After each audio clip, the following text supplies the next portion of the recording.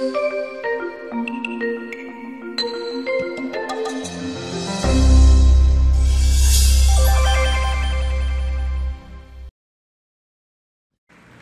ating pag-aaral ay tinunghayan natin ang mga verses na parang may mga contradictions at ating napagtanto na kung parang may mga dalawang verses o higit pa ron na magkaiba ang sinasabi, to take both as biblical and take every point between two opposite or extreme ideas as all biblical. In that case, we do not make the words of God quarrel with each other. Kasi marami pong mga verses na maging mga baguhang nag-aaral ng Biblia, pinoproblema nila yan. Parang yung isa sabi A, yung isa B, then both take A and B, take them both as biblical and all the points in between them. Paano naman yung imahe ng Diyos? May mga presentation sa Biblia na napakahigpit ng Diyos, meron namang napakaluwag, merong nagagalit, meron namang hindi nagagalit. Ano yun? Paglalabanin ba natin ang dalawang imahe ng Diyos? O ganon din ang prinsipyo? Susuriin natin ngayon ang imahe ng Diyos because there's a lot of misuse and abuse of verses, also of the images of God. Genesis 1:27, so God created man in His own image. So man is in God's image. But is it possible that people create God in their own image? That the image of God that people make are the images of themselves projected on God? Yan po ang pag-aaral natin, pinamagatang God in man's image. Ang tao nga ba ang siyang pinagbabasihan ng mga imahe ng Diyos? At ang ating larawan ng Diyos ay nakabase lang sa ating mga sariling larawan. Salamat, Ama, dahil kayo Diyos ng katotohanan. Turuan niyo po kami na papagliwanagin ang aming isip, palayain kami sa mga kadiliman ng pag-iisip, at nawa ang kaliwanagan mo ang siyang maghari sa aming buhay. Patawarin niyo po kami sa aming mga kasalanan. Paging dapatin niyo kaming lumapit sa inyong trono ng biyaya at humingi ng kaliwanagan, ng pagpapala at pagpapagaling sa aming katawan, sa aming emosyon at sa aming isip. Kayo lang po't wala nang iba ang nais aming marinig. Be our speaker, O Father. We want to hear your voice. Use your servant only as your instrument. In the name of Jesus, we ask you to bless us and to lift up your name. God according to men of God. Ang mga tao po, lalaki at babae man, kahit gamitin natin yung word na men, sa Biblia lalo na, ay may mga pagkakilala sa Diyos. Ano-ano ang mga pagkakilala ng mga tao sa Biblia sa Diyos, at ano-ano ang mga pagpapakilala ng Diyos sa mga pangunahing tauhan sa Biblia. Pag sinabi nating God according to men, ang ibig sabihin natin, God according to is as seen, heard, perceived by men of God. Or seen, heard, and perceived through the life, the experiences, teachings of men of God. So tutunghayan natin kung paano nagpakilala ang Diyos sa mga iba't ibang tao sa Biblia o kung paano kinilala ng mga taong ito ang Diyos. Magkakamukha ba ang pagpapakilala? Magkakaiba ba? Ano ang leksyon sa mga imahen ng Diyos? Genesis 2:17, sabi ng Diyos kay Adan at Eva, you must not eat from the tree of the knowledge of good and evil.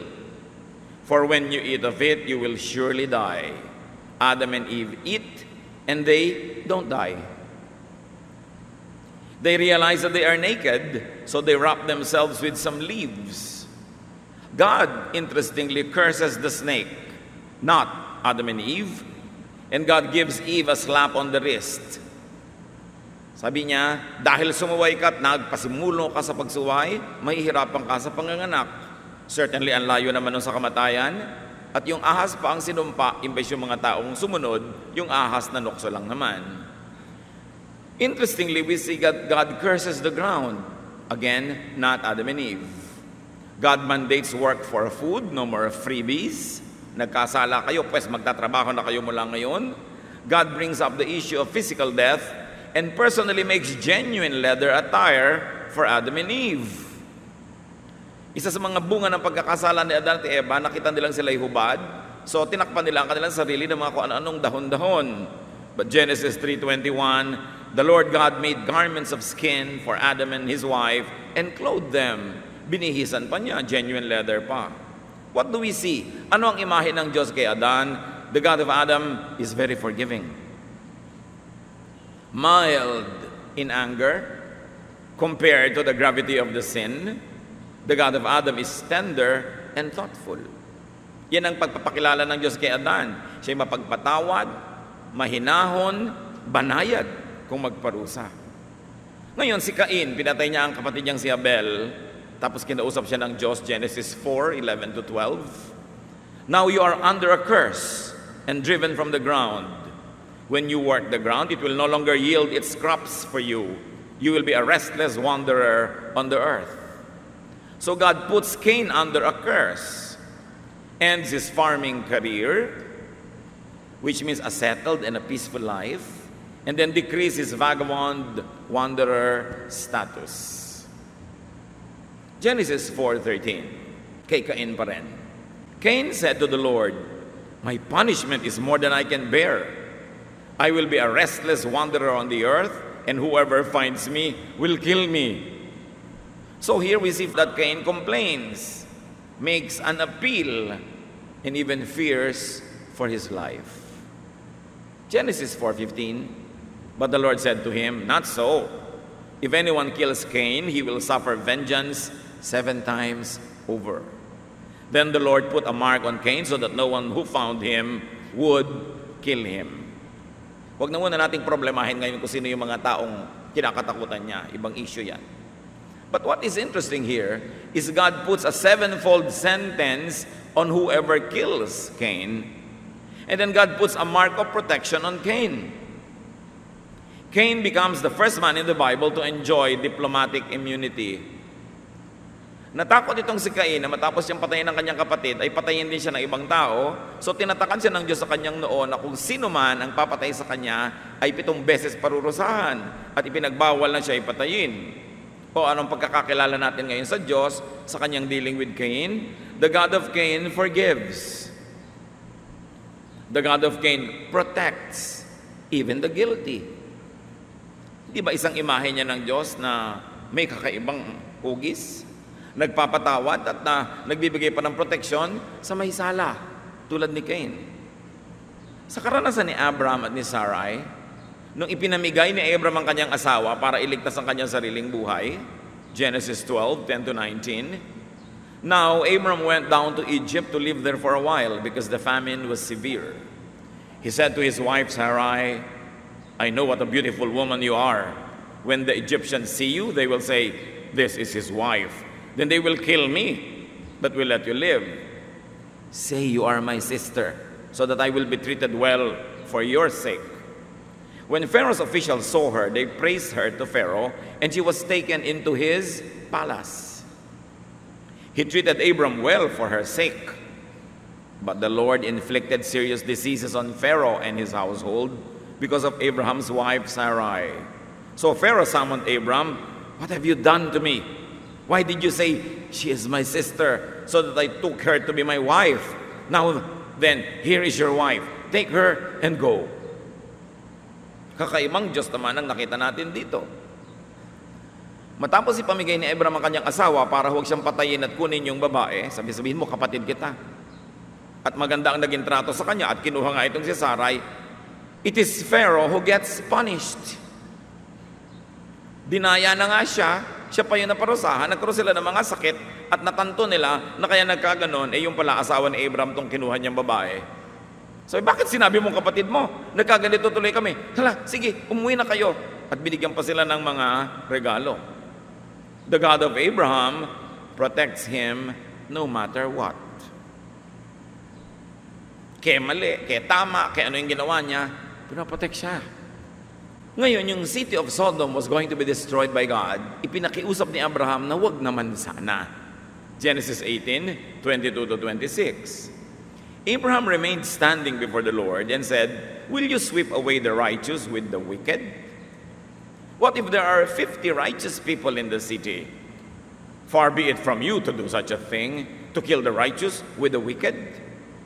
The Lord said, "If I find 50 righteous people in the city of Sodom, I will spare the whole place for their sake."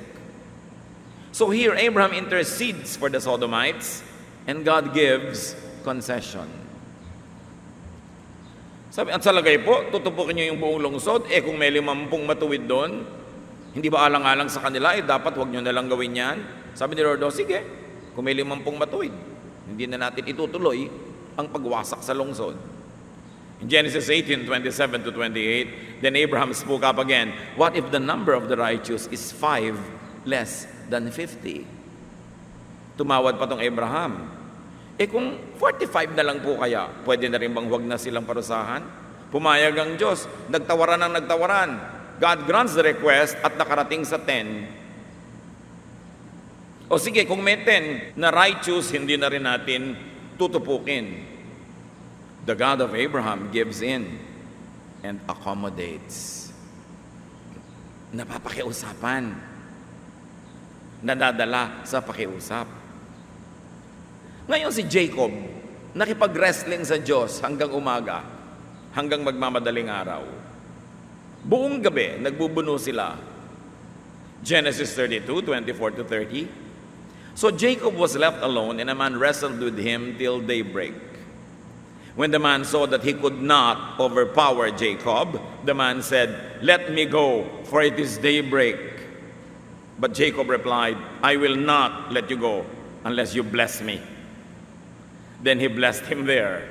So Jacob called the place Peniel, saying, this is because I saw God face to face, and yet my life was spared. Pag nakikita niyo yung El sa simula ng pangalan o sa dulo, yun yung El Shaddai, El Elyon, Elohim, pangalan ng Diyos.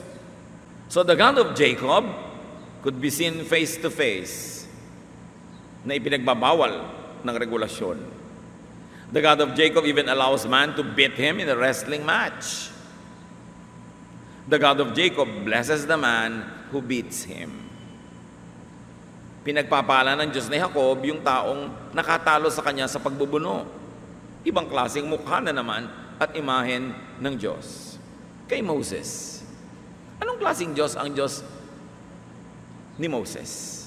O anong pagpapakilala ng Diyos ang ginawa niya kay Moses? Deuteronomy 11:26 to 28. I am setting before you today a blessing and a curse. The blessing, if you obey the commands of the Lord. The curse, if you disobey.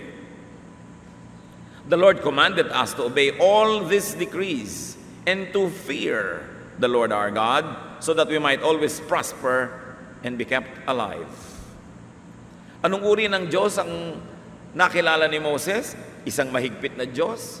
Dapat katakutan.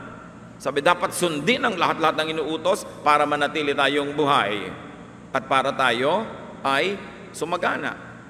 So sa panahon ni Moses, dahil kaaalis lang nila sa Egypt, wala pa silang sariling bayan, tapos kailangan pa nilang makipagyera para magkaroon sila ng lupa, naliligid sila ng maraming kaaway, iba ang mga utos sa kanya. Hinihingi ng pagkakataon na ang mga tao ay maging disiplinado, sobrang masunurin at mahigpit ang mga parusa sa mga hindi sumusunod. Yun ang kailangan ng kanilang bayan sa mga sandaling yon. So the God of Moses is super strict.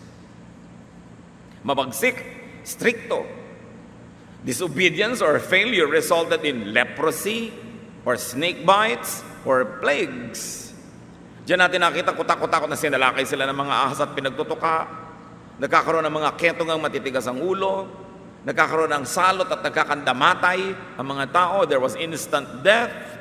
We see entire families being swallowed alive by the ground. Mabagsik, nakakatakot, hinihingi ng pagkakataon ng sobrang disiplina dahil sila naglalakbay at wala pang secure home. Relationship with the God of Moses is highly transactional. Kailangan gawin mo to para i-bless kita. Pag hindi mo to ginawa, hindi kita i-bless. Hindi ka pares sa mga nakita nating iba napapakiusapan, nagpapatawad. Itong pagpapakilala sa panahon ni Moses, hindi. Leviticus 25:18, follow my decrees and be careful to obey my laws, and you will live safely in the land. In other words, para kayo maging ligtas, kailangan tiyak ang pagsunod ninyo sa lahat ng mga utos. Man is assumed and expected to be perfectly obedient. Exodus 32:19 to 20.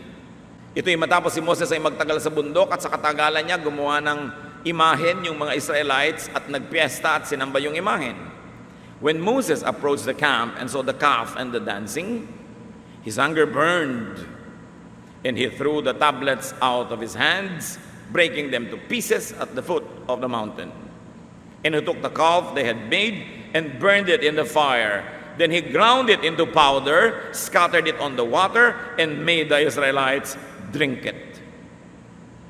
Mabagsik ang pagpapakilala ng Diyos kay Moses, so mabagsik din si Moses.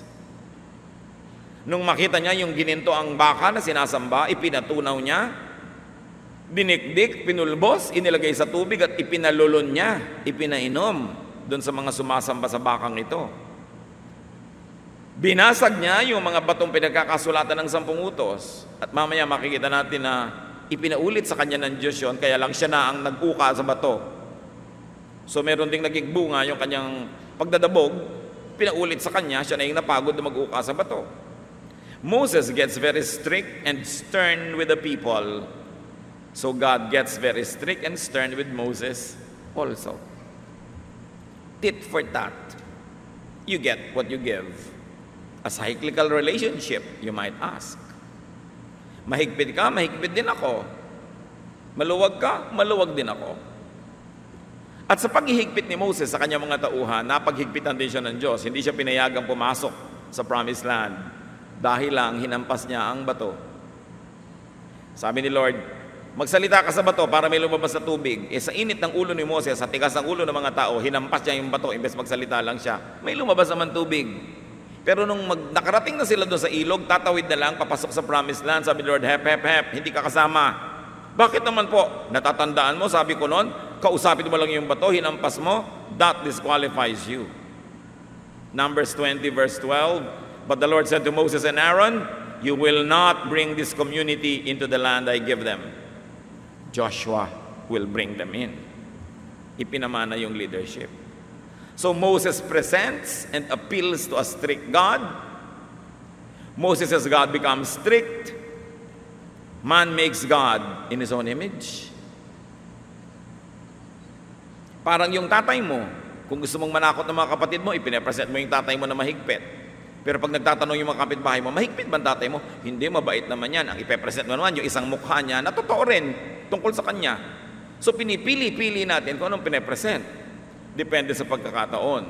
According to the expediencies of the day. Dala ng mga pangangailangan. And that image of God casts its shadow on the believer. Anong pagkakakilala niyo sa Diyos? Anong pagtingin niyo sa Kanya? Masarap ba na sumunod o nakakatakot? Magpapalaya ba siya o lalong nagagapos?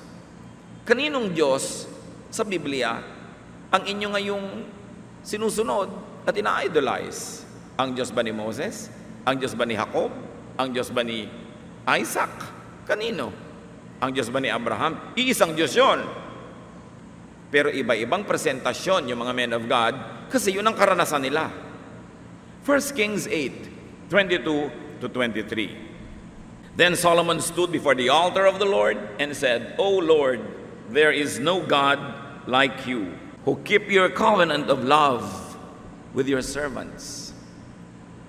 Biglang covenant of love. Biglang hindi kahigpitan. Bakit? Nung panahon kasi ni Solomon, may bansa na sila, may bakod na, may boundary, may palasyo, may templo, meron na silang national identity, meron silang strong army. And because of Solomon's many marriages with many princesses all over the whole place, tumibay ang kanyang regime, ang kanyang panahon. Sapagkat halos lahat ng mga prinsesa na ibang mga kanugnog bansa, naging asawa niya, sino ngayon makikipagyera sa kanya? Apo ng mga hari doon, yung mga anak niya. So yung mga pagpapakasalan ni Solomon was for political alliances. Naturally, it did not sit well with the priests and the religious leaders of Israel dahil na-threaten yung position nila dahil marami na mga ibang priest din doon at yung mga asawa ni Solomon, natural, may kanya-kanyang bit-bit na relihiyon, but it was a political alliance. And now the country was very secure, very powerful, very strong. Now do you have a God of love? Hindi na kasi sila insecure. So hindi na sila ganun kahigpit, hindi na sila ganun ka-paranoid sa kanilang mga neighbors. So nakikita nyo, iba-iba ang pagkakakilala nila sa Diyos, depende sa pangangailangan ng panahon. So Solomon praises God, asks God to keep his promise to David, his father. 1 Kings 8:27-28. But will God really dwell on earth? Yan ang sabi ni Solomon nung kanyang itinatalaga, dinededicate yung templo, ang pagkaganda-ganda. The heavens, even the highest heavens, cannot contain you. How much less this temple I have built. You give attention to your servant's prayer and his plea for mercy, O Lord my God. Hear the cry and the prayer that your servant is praying in your presence this day. When your people pray, then hear from heaven their prayer. Sabi niya, ang ganda-ganda po ng templong ipinagawa ko, pero ano na ba naman ito para tirhan nyo? Eh, hindi nga kayo kasya kahit sa kalangit-langitan. So, habag nyo na lang na kung narito kami nananalangin, bagamat hindi ito karapat-dapat na tirhan ng inyong espiritu, dinggin nyo man lang kahit mula sa langit, kahit hindi na dito, hindi ito karapat-dapat sa inyong presence, dinggin nyo po kami. Ganyan yung kanyang pagpapakumbaba. Ang sinasabi dito ni Solomon, will God concern himself with little matter, with a temple, even it's beautiful? Will God major in minors? So Solomon humbly belittles his work and asks God to listen to him and to the prayers and offerings to be made from the temple. He does not even ask God to dwell in the temple dahil sabi niya, hindi po karapat-dapat. But siyempre, it is only vintage oriental courtesy and self-depreciation. 1 Kings 8:46-50. When they sin against you, mga tao daw pag nagkasala, for there is no one who does not sin, and you become angry with them, and if they turn back to you with all their heart and soul and pray to you, then hear their prayer and forgive your people. Talagang pinakamatalinong tao tong si Solomon. High na high sila spiritually, lahat ay banal na banal, kagagawa lang ng templo, mayaman ng Israel, makadiyos ang mga tao, pero dahil sa karunungan niya, naunahan na niya ang mga events. Sinabi na niya, pag nagkasala po ang inyong mga anak, at sigurado magkakasala dahil wala namang hindi nagkakasala, dinggin niyo nawa ang mga panalangin na gagawin dito sa loob ng templong ito kung kami magbalik loob sa inyo at tumawag. Yung matatalinong tao, tinatanggap nila na, oo, Christian ka, nagba-Bible ka, pastor ka, choir directress ka, Bible study teacher ka, pero tao ka, so magkakasala ka. Hindi ko gusto mangyari yon, pero naglalaan ako ng lugar sa puso ko na mangyayari yon, para pag nangyari yon, hindi ako ma-disappoint sa iyo, hindi kita itakwil, huwag ako magalit sa iyo, kasi sa katalinuhan ko, alam kong tao ka, and even God remembers that we are dust.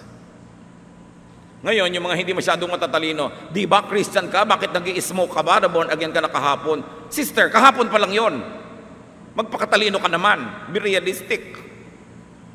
Binaboy ka ng kapitbahay mo, nagalit ka, sasabihin ng sister, di ba Christian tayo? Di tayo dapat magalit. Mga pag-iisip ng mga hindi matalino. Kinakalimutan mong tao tayo. While we aspire for the best and we like to be as godly as possible, you never fail to factor in the fact that we are flesh, that we are humans. Kaya magpakatalino, hindi yung unrealistic ang mga expectation. Ninanakawan ka na ng mga kamag-anak mo, inaagaw na lahat ng mana. Di ba Christian tayo? Ipag-pray na lang natin. Ipag-pray, hindi nila ibabalik sa prayer yan. Magpakatalino ka. Binigyan ka ng Diyos ng utak. Napaka-unrealistic kasi ng pagkakaalam ng iba tungkol sa pagiging anak ng Diyos. Meron pang, bakit naglalagay ka ng lock sa pinto? Di ba ipoprotect tayo ng mga angel? Gano'ng karaming Christian na ang na-rape? Gano'ng Christian na ang na-murder? Binigyan ka ng utak para i-protect mo ang sarili mo. Huwag hyper faith na hindi na nag-iisip. Napakahirap tuloy kasama, ang dami-daming expectation. Di ba Christian tayo? Dapat din tayo kumakain ng mga soft drinks, umiinom ng ganyan. Ikaw, gusto ko pa Siguro ang banal mo na, ako hindi pa. Bakit mo ina-assign sa akin yung level ng kabanalan mo? Dapat kanya-kanya. Hindi nagiging tayong sobrang nananakal ng kapwa. Sabi ni Solomon, no human being does not sin. Huwag mong gamitin sa sarili mo yun to justify your sin. Gamitin mo yun sa kapwa. Pag nakikita mo nagkakasala siya, imbes i-judge mo, sabi mo, God remembers that we are dust. So be strict with yourself if you like, but not with others. Napaka-advance ng theology ni Solomon. Palibasa, matalino. Dapat ang mga anak ng Diyos matatalino. Now, the God of Solomon knows that man is imperfect.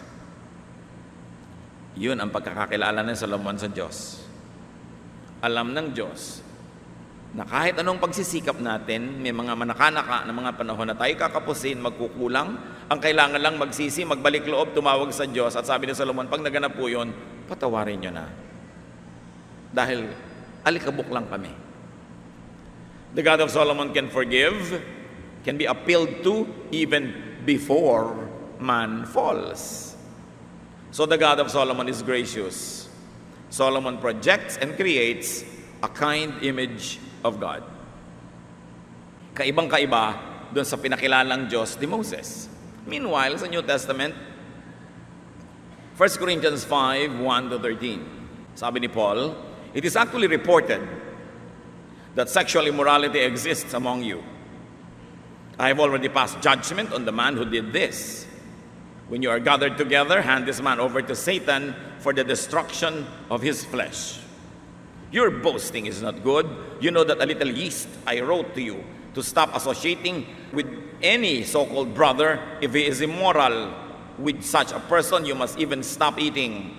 Put that wicked man away from you. So, what is God and who is God according to Paul? God, according to Paul, can be very strict, stern, angry, exclusive, separatist, and harsh. Sabi ni Paul, yung may kasalanan dyan sa inyo, itakwil nyo yan, itiwalag. Judge him. I already judged him kahit wala ako dyan. Ibigay nyo kay Satan. Kakaiba itong prescription ni Paul. No? Ang mga apostles po, ang mga disciples, kanya-kanya rin ang projection ng Diyos. Usually, yung kanilang character, yung kanilang training, yung kanilang education, may kinalaman sa pagkukorte nila ng frame o kwadro through which they presented God. The apostles projected God in their image, in their context, according to their agenda. Si Paul kasi may mga definite goals para sa mga churches na sinet niya. Kaya pag sumulat yung mga yun, may mga problema, bibigyan niya ng mga payo. Pero hindi ibig sabihin yung payo niya sa Corinth, payo niya sa lahat ng churches all over the world, every place, every time, everywhere. They were very specific to the recipients. May konteksto. Palibhasa, kilala ni Paul yung mga taong tinutukoy at maaaring alam niya na talagang napaka-hopeless ng taong yan. Kaya sabi niya, sipain niyo, tanggalin niyo na lang. Pero hindi mo pwedeng i-apply yan ngayon kahit kanino, lalo't hindi mo kilala yung buong kaso, hindi mo kilala yung buong istorya. Dapat nagko-contextualize. Halimbawa kay Peter.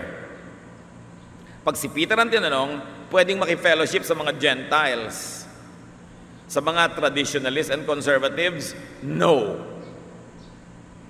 Kaya nung si Peter minsan, nakikihalong kumain doon sa mga Gentiles, nung dumating yung mga conservative, lumipat siya ng mesa.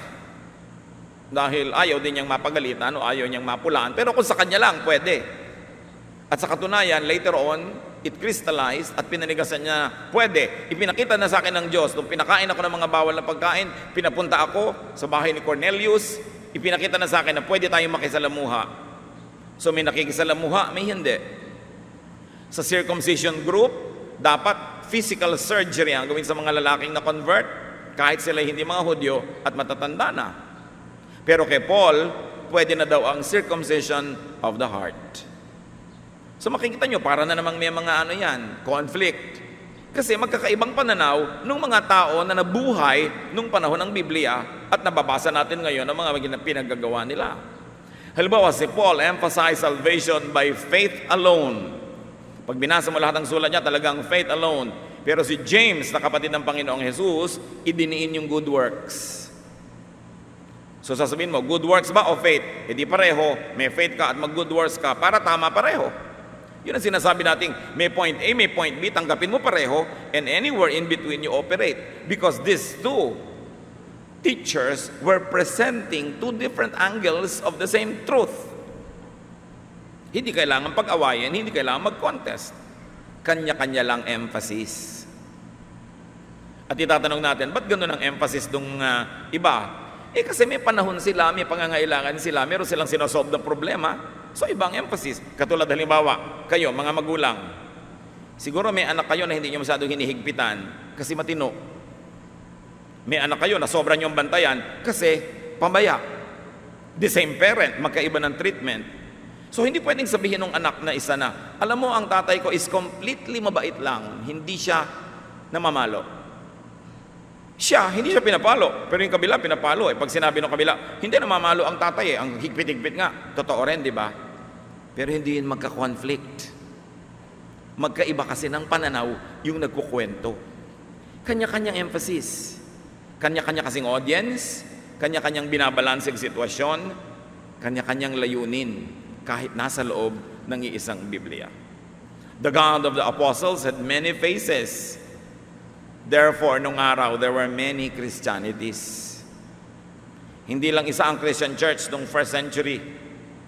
Nung unang panahon, nung hindi pa pinapakailaman ng imperyo ng Roma ang pananalig, maraming mga congregations, kani-kanya ng style, kani-kanya ng ine-emphasize, kasi kani-kanyang leader ng mga apostles, iba-iba. Iba-iba ng emphasis, pero si Kristo ay tagapagligtas ng lahat, ang Diyos Ama sa langit ay tagapaglikha, Diyos ng lahat, pero may iba-iba silang emphasis. Na-standardize lang ang Christianity after 320 AD. Noong ang emperor ng Rome ay nakialam, crowned himself Summus Pontifex, or the first pontiff of the church, and then standardized everything. Kailangan ganito, kailangan ganito, kailangan ganon. Pag hindi ganito, heretic ka. Pagka hindi ganito, demonic ka. Why? Because the empire was concerned with standardizing and controlling everything. But in the first 300 years of Christianity, kanya-kanyang Christianities. The results, of course, were competition, sometimes demonization, division, and separation. And up to now, that is the sad truth. Pero wala pong isang standard lamang. Nangyari lang yan nung kinontrol ng empire at nakapangyari yung mga makapangyarihan na inappoint. So nakita na natin ang pagpapahiwatig ng iba't ibang mga karakter sa Bible tungkol sa Diyos. But let's take a look now at God according to the Son of God, according to the Lord Jesus. Colossians 2:9, for in Him the whole fullness of God lives in bodily form. Kay Jesus daw, yung kabuuan ng Diyos Ama sa langit ay nabuhay sa loob ng katawan na yon. Colossians 1:19-20, for God was pleased to have all of His fullness live in Him. Through Him, He also reconciled all things to Himself. Ikinalugod ng Diyos Ama sa langit, nakasihan ng buong-buo niyang pagka-Diyos si Jesus. At sa pamamagitan daw ni Jesus, nakipagbalikan ang Diyos Ama sa lahat ng mga bagay. He reconciled everything back to Him. Pag sinabing salitang reconcile, ibig sabihin nagkaroon ng pagkakahiwalay. Pag mayroong mag-asawang nagbalikan, ibig sabihin naghiwalay. So nag-reconcile kasi dating isa, nagkalayo, nagbalikan. At sa pamamagitan ni Jesus, nakipagbalikan daw ang Diyos Ama sa sangkatauhan. Ano kayang pakikipagbalikan yon? Ano yung pagkakahiwalay na naganap? Yung mga misrepresentation ng iba't ibang mga panahon, mga leaders at mga teachers. Yung mga pag-abuso sa ibang aspeto ng Diyos na situation na lang, bagay lang halimbawa kay Moses, ina-apply pa sa ibang panahon. Tinuwid, ikinorek lahat yan ng Panginoong Jesus. Let us take a look at God according to Jesus. God according to Jesus becomes human. Yung God ni Moses na hindi pwedeng pakiusapan, yung God ni Moses na pag nagkamali ka ng hawak sa Ark of the Covenant, na mamatay ka, yung God ni Moses na pag nagre-reklamo ka, ipinapatuka ka sa mga ahas, ipinakilala muli ni Jesus sa kanyang tunay na form. Human. God and human. Parang yung panahon ni Adan. Sa katawan ni Adan, nandun ang Espiritu ng Diyos na malinis at yung katawan ng tao, the divine and the flesh, all in one. Bumalik yun kay Jesus. God lived fully in Jesus. God is no longer distant. God is no longer angry. God is no longer strict. Jesus is God in the flesh. What God willed, Jesus did. What Jesus did, God accepted. Perfect relationship. Kung ano ang niloob ng Ama sa langit, tinupad ni Jesus. Kung ano ang ginawa ni Jesus, buong pusong tinanggap ng Diyos Ama. John 15:9. Just as the Father has loved me, so I have loved you. So abide in my love. That is the message of Jesus that reconciled God the Father back to humanity. The message of love. Sabi niya, napakarami ng mukha ng Diyos ang nakita nyo sa mga nakaraang taon o 1,000 taon. Sari-saring pagpapakilala ng mga propeta, ng mga hari, ng mga pari, ng mga scribes, ng mga Pharisees. Iba't ibang mukha ng Diyos. At sabi ni Jesus, ngayon na ako ay Diyos na nagkatawang tao, nabubuhay sa aking katawan, ang buong kabanalan ng Diyos. Ibalik natin ang lahat sa dati. Dapat talaga ang relasyon ng Diyos sa tao ay pakikipag-ibigan. Hindi galit, hindi takot, hindi parusa, hindi agwat, hindi distansya, but love. John 13:35, this is how everyone will know that you are my disciples, if you have love for one another. Ang ganda ng pinasinabi ng Panginoon. Paano nyo patutunayan sa mundo na kayo ay aking mga disipulo kung nagmamahalan kayo? Tingnan ninyo ang marami mga religious leaders na nagbabangayan. Kung nagmamahalan, pare-parehong sinasabing naniniwala sa Diyos Ama at kay Jesus. Sabi niya, Lord, hindi galing, hindi pinag-aralan, hindi doktrina, hindi debate ang magpapatunay na kayo ay aking mga disipulo. Ano yon? Kung nagmamahalan kayo sa isa't isa. Kasi kung tama ang doktrina, bakit hindi mapagmahal? Ang mensahe ni Jesus, pag-ibig. Yan lang ang titingnan nyo mga kapatid sa mga palabangay, palaaway, mga panghusga, laging nagagalit, nakikipag-away. Hindi ganyan ang pamantayan na ibigay ng Panginoon para kilalanin ang mga tunay niyang disipulo. Now God, according to Jesus, is loving. Ibinalik. Mark 2:16. When the scribes and the Pharisees saw him eating with notorious sinners and tax collectors, they said to his disciples, why does he eat and drink with tax collectors and notorious sinners? Nakita niyo yung mga religious leaders, lumayo na ng lumayo sa mga tao, lalo yung hinuhusgahan nila na masama. Pero si Jesus, doon nakisalamuha. We've got to learn from that. Matthew 11:19, the Son of Man came eating and drinking, and they say, look, a glutton and a drunk, a friend of tax collectors and notorious sinners. So hindi siya mapaghiwalay. Hindi niya sinabing itiwalag, tanggalin, ibigay sa dyablo. Hindi yun ang payo niya. Mahalin, tanggapin, samahan, saluhan sa hapagkainan. Yun ang trato ni Jesus kahit sa mga makasalanan. Iba-ibang mukha. Dapat marunong kayong pumili kung aling mukha ang inyong tititigan. God, according to Jesus, befriends and mingles with the so-called sinners. May contest pa ba naman kung kaninong version ng Diyos ang ating dapat pairalin sa buhay natin? Siyempre, yung version nung Diyos na nagkatawang tao mismo, si Jesus, na ating tagapagligtas. Matthew 18:21-22. Then Peter came up and asked him, Lord, how many times may my brother sin against me and I have to forgive him? 7 times po ba? Jesus said to him, I tell you, not just 7 times, but 77 times. Or 70 times 7. In other words, 7 being symbolic of perfection. So hindi 7 lang, walang hanggang pagpapatawad ang ibibigay mo. In and through Jesus, God is loving. Yun ang kwadro na ibigay sa atin ni Jesus para tingnan yung Diyos. God is forgiving, reconciling, and fellowshipping even with sinners. You know what happened in Jesus? Jesus brings back God's image back to that of the God of Adam and Cain. Kung ano ang pagpapakilala ng Diyos kay Adan, o nagkasala na kayo, hindi naman niya pinatay, binihisan pa niya ng leather, nagkasala si Cain, nilagyan pa ng tatak para huwag gantihan ng iba, ibinalik ni Jesus yung imahe ng Diyos na nakilala ni Adan at ni Cain. Jesus becomes the new Adam. In Him, the Spirit of God and flesh live together. A complete cycle. You might say a complete circle. It was a balancing and a correction. What image of God do you have in mind? What image of God appeals to you? What image of God do you make? And what image of God do you project? Projection yan eh. Para yung maraming nanay dyan, pag may makulit na mga anak, dumadaan ako, ayan si pastor, kakainin ka niya. Yung iginagawa nila ako ng imahen na mahigpit.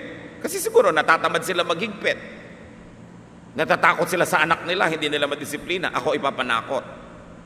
Marami rin ganun na religious leader, ipinapanakot ang Diyos. Magagalit sa iyo ang Diyos. Teka sister, nagagalit ba sa akin ang Diyos o ikaw ang nagagalit at nagtatago ka lang sa likod ng Diyos? Ang daming ganun.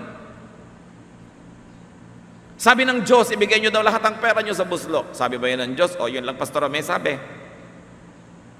Nagtatago ang mga tao sa Diyos. People tend to make God and church in their image.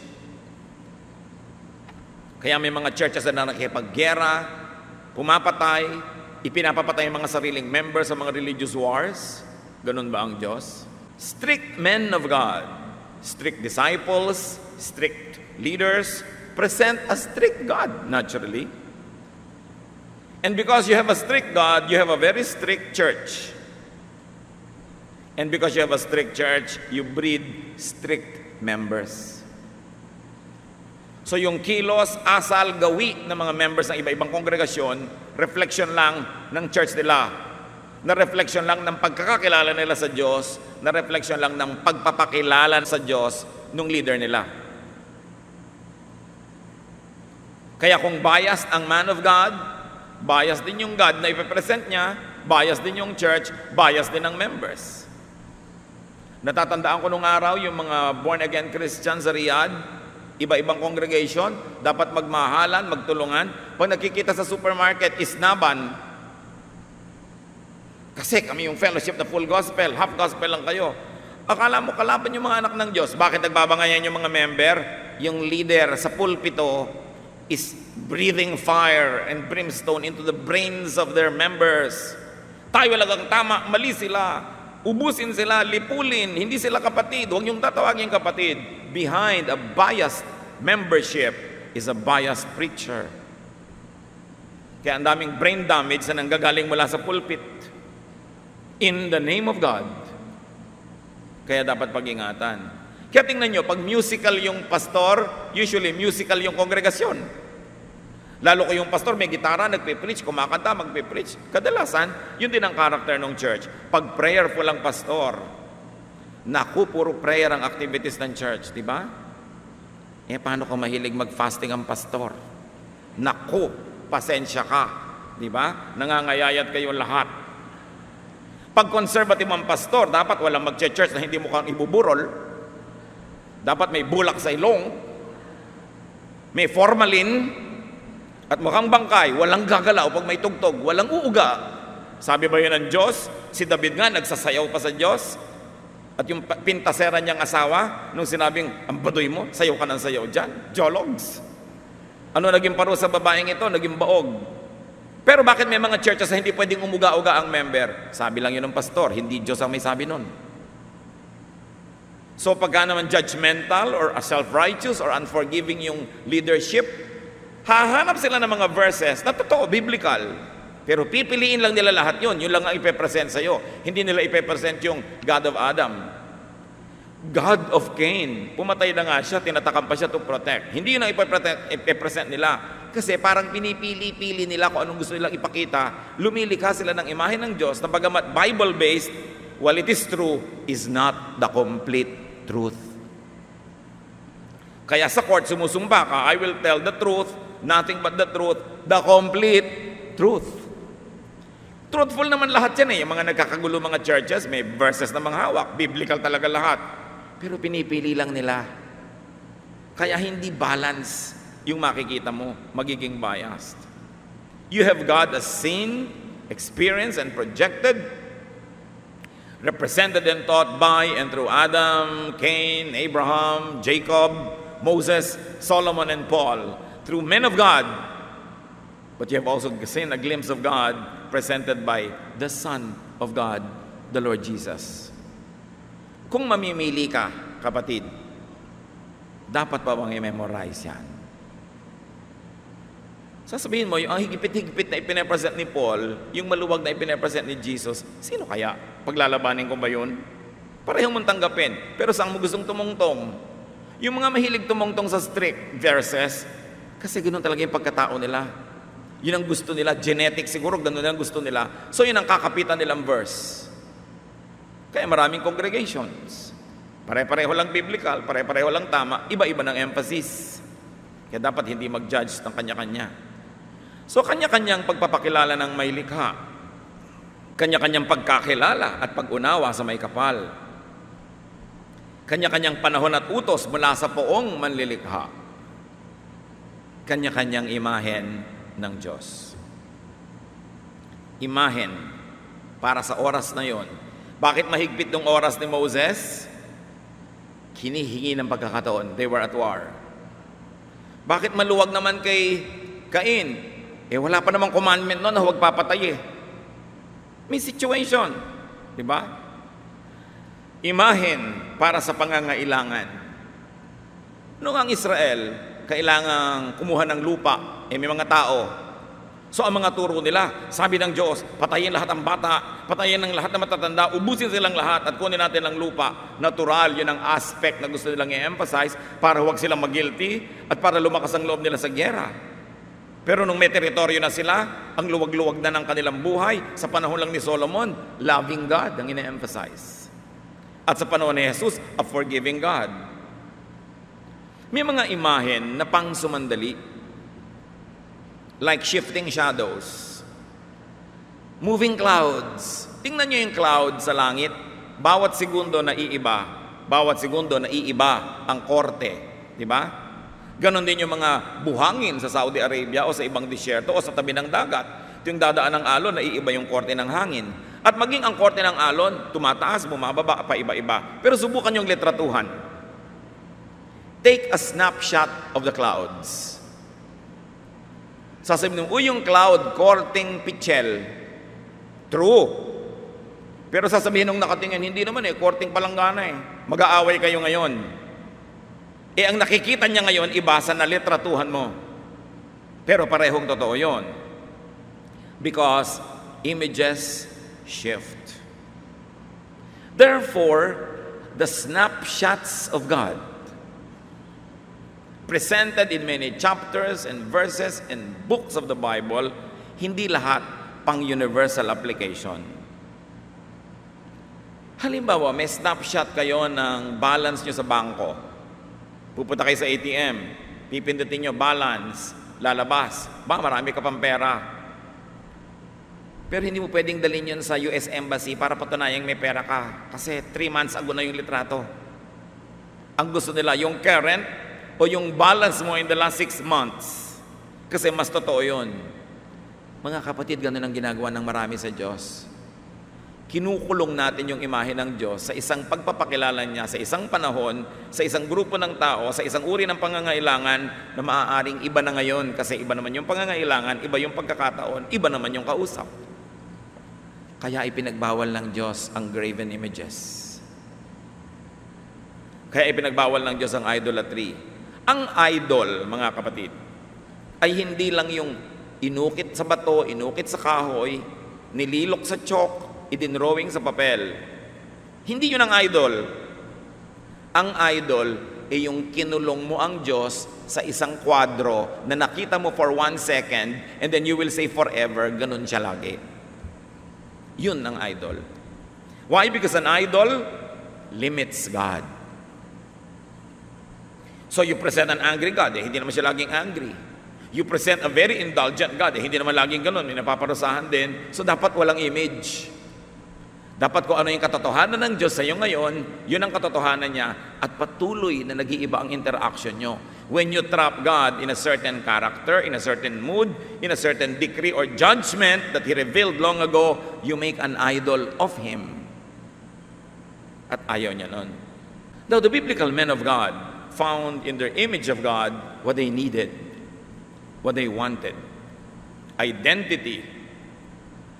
Kahigpitan ng Sabat, Kasi through the Sabbath, makikilala mo ang tunay na Israelite at hindi.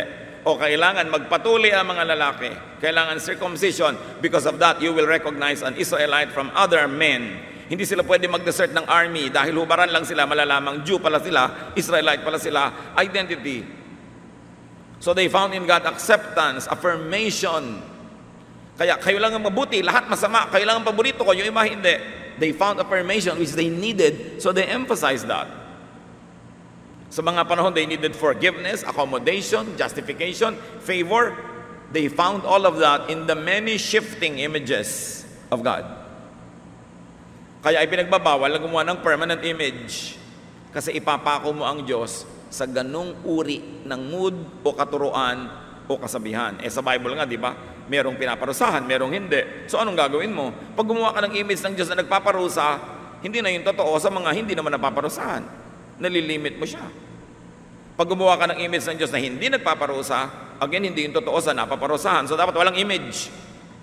You deal with God on a daily basis. You continue to accept His revelation of Himself in the written word and in your actual experience. Kaya kanya-kanya rin kumisan ng mga bayan-bayanan, mga lahi ng image of God. Hindi ba sa mga mangingisda, sa mga seafaring cultures of the world, ang mukha sa kanila ng Diyos ay Diyos ng dagat. Kasi magdaragat sila eh. Sa mga magsasaka, ang mukha sa kanila ng patron ay magsasaka. Sa mga marino at mga pumupunta at pumapalaot sa dagat, ang mukha sa kanila ng may likha ay Diyos ng mga dagat. Kasi yun ang relevant sa kanilang buhay, yun ang may connection. Kasi lahat yun totoo, Diyos yun. Pero hindi ko sinasabi na lahat ng Diyos-Diyosan ang lahat ng relihiyon, yun nga ang Diyos. Pero ang sinasabi natin, yung pagpapakilala ng Diyos, kung minsan depende rin kung ano yung trabaho mo, ano yung culture mo, ano yung gender mo, ano yung buhay mo, doon nagpapakilala sa iyo ang Diyos. Kaya may iba-iba tayong pagtatangi at pagkakilala ng iisang Diyos. Kaya hindi ka dapat gumagawa ng ito lang, ito ang kaisa-isa. Therefore, sa iyo din dapat ganito. Kasi iba-iba, nakita na natin yan sa Biblia. The priests, prophets, and kings of Israel even found in God, even found in their God, even found in their image of God, a tribal, the national champion. Yung mga Israelites kasi laging giyera, they found in God a kakampi against the world. Pero sobrang na-misuse at na-abuse yan. Nilikha ng Diyos ang lahat ng tao, mahal ng Diyos ang lahat ng bayan. Pero sobra ang pag-emphasize ng Israel na sila lang ang mahal. At yung iba, kill them all. They needed that. They wanted that because they were busy and insecure trying to put up a nation.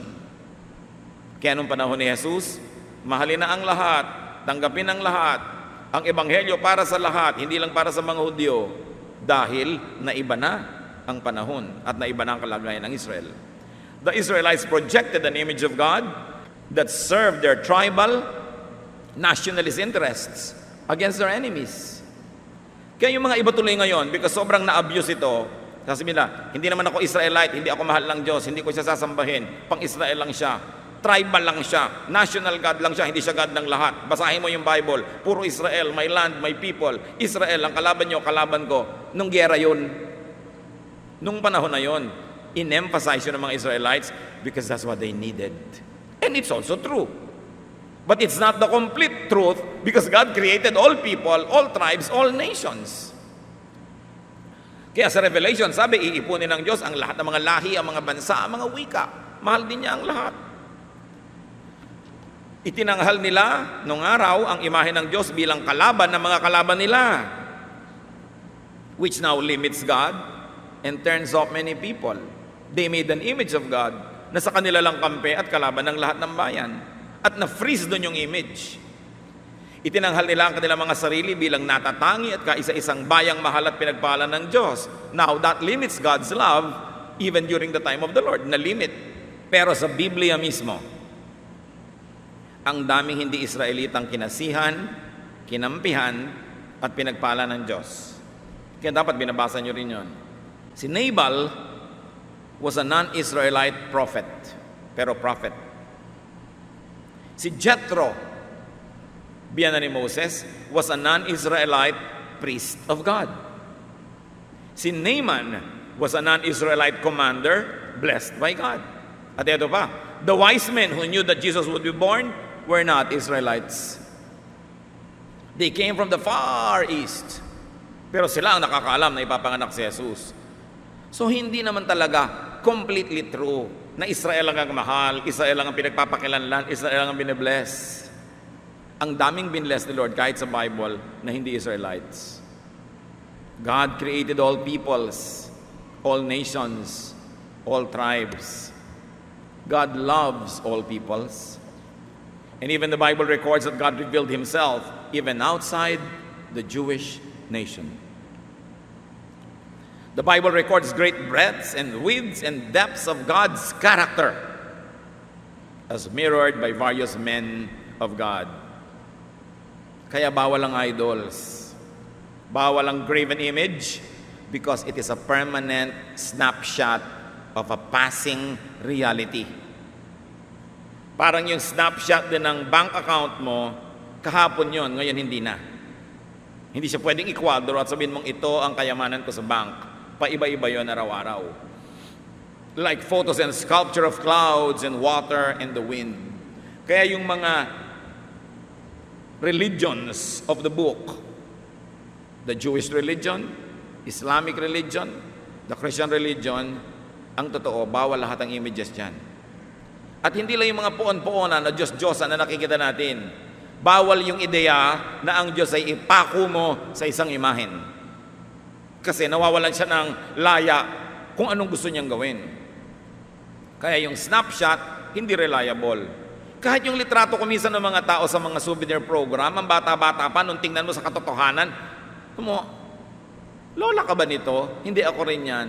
Ay, ako yan nung araw yan ang snapshot ko. Ganon din ang ginagawa ng iba sa Diyos. Yung pagkakakilala nila nung araw, yung picture nun, laging ganito, naiiba-iba. Hindi nag-iiba ang Diyos, ha? Pero ang daming mukha, ang daming aspeto, ang daming dealings ng Diyos, hindi mo pwedeng ipako sa isa lang. Dapat malaki, malawak ang iyong pananaw. For instance, one snapshot of God, Exodus 22:20. Whoever sacrifices to any god other than the Lord must be destroyed. Snapshot yan of God. Pero sa 2 Kings 5:18-19, but I pray that the Lord will forgive me when I go into the temple of the god Rimmon and bow down there with the king of Syria. Go on home and don't worry about that, Elisha replied. So nakita nyo, isa Exodus, bawal yumuko sa ibang Diyos. Sa 2 Kings, itong si Naaman na pinagaling ng Diyos, nagpunta sa propeta, sabi niya, kinikilala ko na ang Diyos ng Israel, pero kaya lang, pag nagsisimba yung hari, ako kasama, nagbabaw kami doon, pwede ba? Sabi naman ng prophet, huwag mong problemahin, sige gawin mo. O nakita nyo, ibang snapshot? Alin dyan ang gagamitin nyo? Kaya dapat iniisip mo lahat yan. Hindi ka nagiging totally dedicated to only one snapshot. May snapshot sa Bible. O yung batang nangangahoy ng Sabat, batuhin hanggang mamatay. I-apply mo ba yun ngayon? Yung snapshot na yun was taken thousands of years ago. It was relevant then, it probably served a good purpose then, but will it serve a good purpose now? Yung sinabing, go and multiply. Kaya ayaw ng mga ibang relihiyoso na mag-family planning. Noon yun, nung dalawa pa lang yung tao sa mundo. Noon yun, nung sila Noah pa lang natira at naubos lahat, kaya go and multiply. Ngayon, kahit ka sa tumingin, may muka. Go and multiply. Snapshot yun noon. Yun ang imahe na ginawa mo sa Diyos. Sabi ng Diyos, go and multiply. That's an image. Kahit walang rebulto, it's an image. At ayaw ng Diyos ng images. Kasi nalilimit siya. Israel's snapshots of God, Israel's projection of God as the chosen image of God served their nationalist and expansionist agenda. Kaya mga kapatid, ang bawat bayan at lahi ay may kanya-kanya ring imahen ng manlilikha. Ang imahen yun ay ayon sa kanilang pananaw, pagkatao, kapaligiran, pangangailangan, katotohanan, at kuminsan interes. Ang bayang napasasakop sa relihiyon ng ibang lahi ay nalulupig na paghaharian at naaapi. Kasi ang imahe ng imported religion ay nakaayon at nakakampi sa mananakop. Kita niyo ang mga Pilipino noong tumanggap ng relihiyon ng mga Spaniards, nasakop at naapi tayo. Nung tumanggap ka ng relihiyon ng mga Protestant Americans, ayan, nasakop din tayo. Kasi, kanya-kanyang lahi, ang pagpapakilala nila sa Diyos, pabor sa kanila. Kaya pag tiningnan mo ang mga imahen ng mga halimbawa ay relihiyon ng mga Spaniards, ang mga poon, kamukha nila. Di ba? Mapupula ang buhok, madidilaw, matatangos ang ilong, mapuputi ang balat. Kamukha nila ang Diyos. Sino ang kamukha ng mga Pilipino?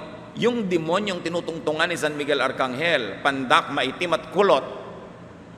Naniniwala kayo na gano'n ang itsura ng Diyos at gano'n ang itsura ng demonyo? So, kailangan kamukha ng mananakop ang Diyos para pati yung mananakop, baw ka. The image of God, for instance, of Catholic Spaniards favored colonization. Ang mga white Americans na sila daw ang champion ng biblical Christianity, in the same Bible Belt in the United States, doon pinractice ang slavery of white people sa mga black people. Yan, mga puti, ibinebenta nila yung mga itim kasi slavery. These were practiced by Bible-waving, Bible Belt Christians in the United States. Slavery for hundreds of years. So sabi, kasi naman daw, nasa Biblia talaga may slaves. Pero sa panahon ni Jesus, inibanan niya yun.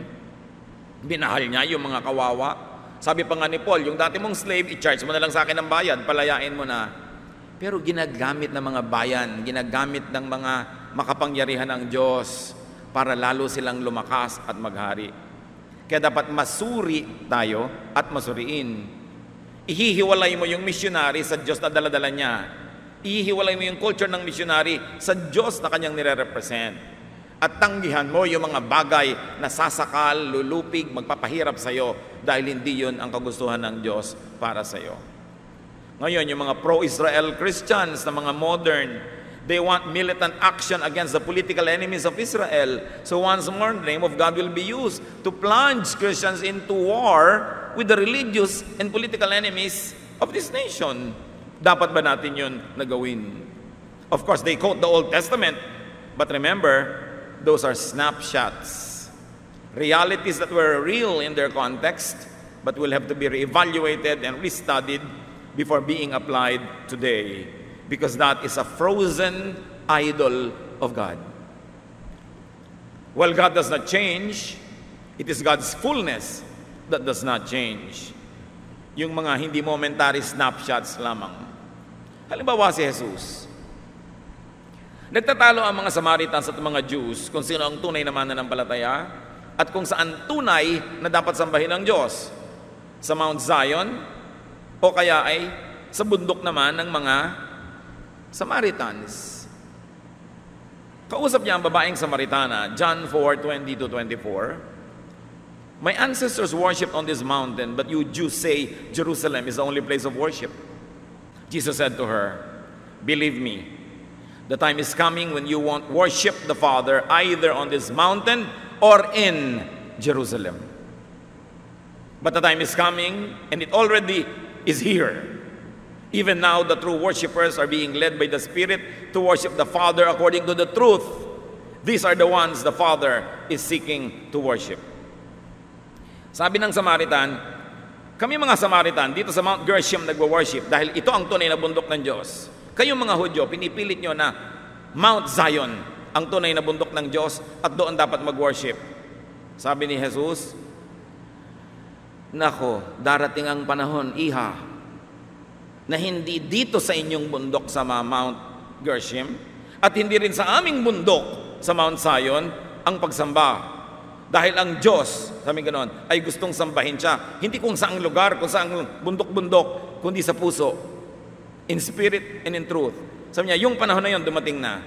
Ang tanong ito, ba't ang dami pa mga Christian ngayon kailangan magpunta pa sa Jerusalem para magdasal? Bakit kailangan magpunta sa Jerusalem para mag-pilgrimage? Bakit kailangan magpatsimay at magpatsimay sa mga Israelites? Dahil first class God's people sila at tayo second class lamang? Mga religious garbage. Pinalaya na tayo ni Jesus sa lahat ng yan. Sabi niya, not on this mountain, not there. At sabi pa ni Paul, wala ng Jew, walang Greek, walang slave, walang free, walang man, walang woman. Lahat pantay-pantay sa Diyos. Bakit ka pa ngayon sunod-sunuran na naman? Malaya ka ng bansa, magpapasakop ka na naman? May panibago na naman tayong amo? Kaya dapat ang tao mapag-isip. So yung palang Mount Zion, na yun ang bundok ng Diyos, hindi rin pala yun ang truth. Kasi sabi ni Lord, hindi na yan magiging totoo. You will worship God in spirit and in truth. Sabi niya, at nagsimula na ang panahon na yun.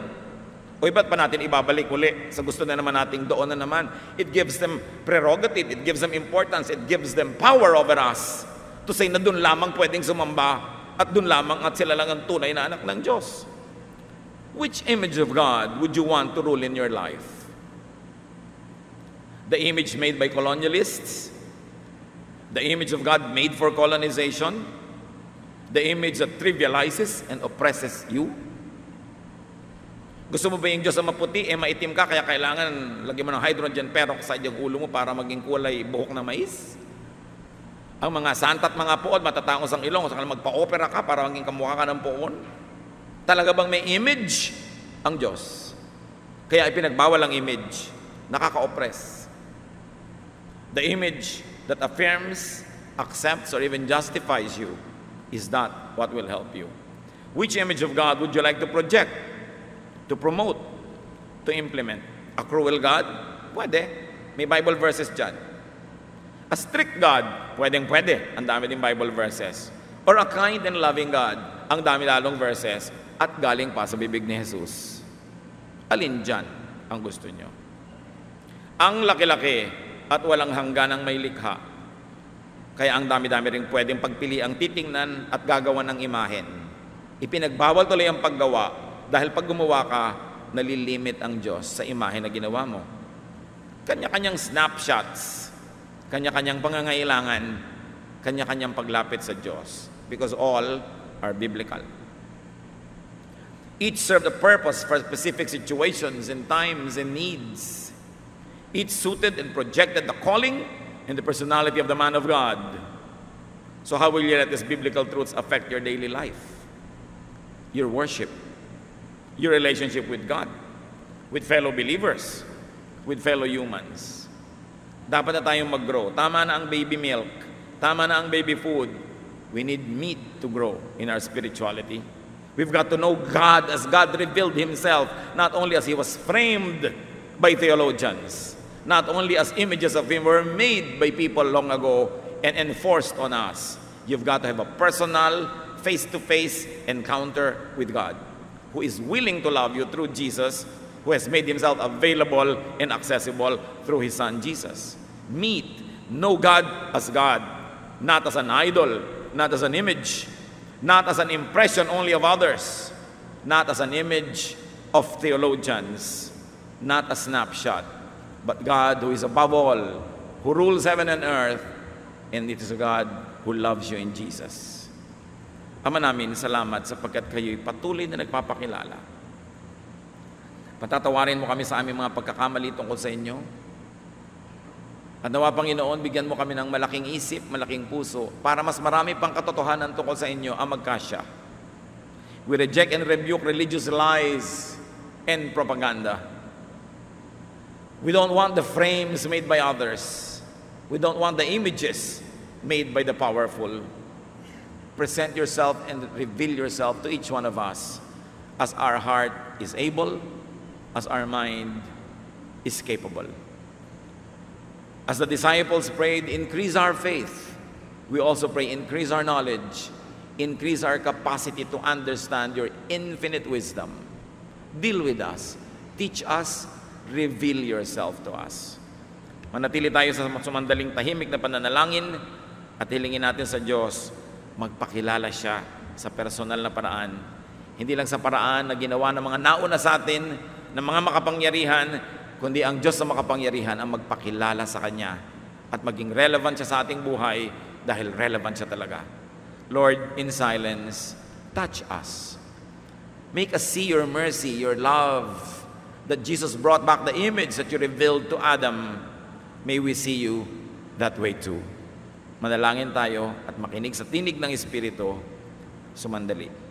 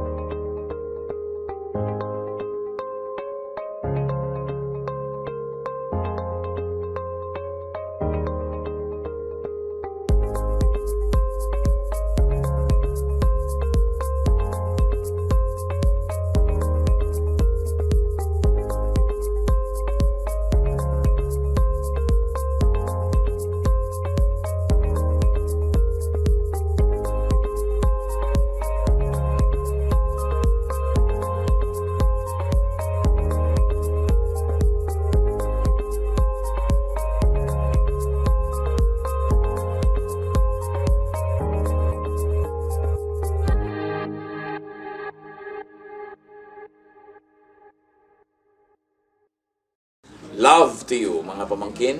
Dito tayo mag-aral ng salita ng Diyos. Dito tayo mag-aral ng mga practical na bagay. Magdalanginan para sa isa't isa. Makinig ng mga mensahe. At dito tayo magsasama-sama spiritually sa ating official Ed Lapiz YouTube channel na ang address ay Sabi ni Kuya Ed. Remember, dito tayo ha. Sabi ni Kuya Ed, ang ating official YouTube channel. Do not forget to subscribe. Click the subscribe button and ring the bell for notification. Like, comment, and share our official YouTube channel. Visit Ed Lapiz website for daily devotion, audio podcast, latest video message, send your prayer request, subscribe to mailing list and more. Visit edlapiz.com.ph.